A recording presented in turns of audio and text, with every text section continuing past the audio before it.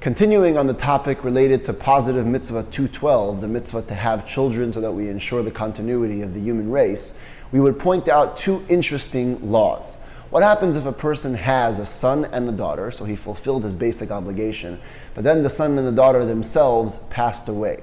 The Rambam then rules that if the son and daughter each had, respectively, a son and a daughter, so that he ends up with two descendants, one male and one female, he has discharged his obligation. Another interesting law is that if a person has children while he is non-Jewish and then converts, if his children convert with him, he has fulfilled his obligation. If they don't, he has not fulfilled this mitzvah until he has children in his state of being a Jew.